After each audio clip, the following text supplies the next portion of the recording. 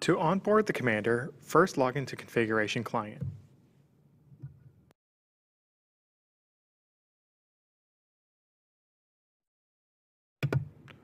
Once logged into Configuration Client, navigate to Initial Setup and then Cloud Connect. Within the Cloud Connect section, click Cloud Connect. We will then be copying this user code and then proceed to the URL.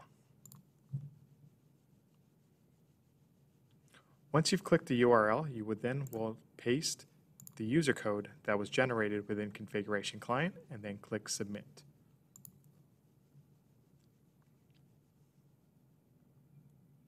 It will ask you to log into C-Site Management, and then we will go ahead and log in.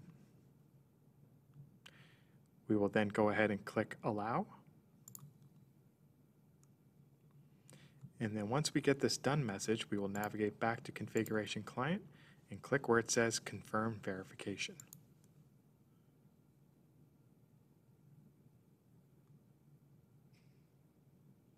Once the commander has been onboarded with C-Site Management, you will get this confirmation message stating the date as well as the time at which the commander was onboarded with C-Site Management.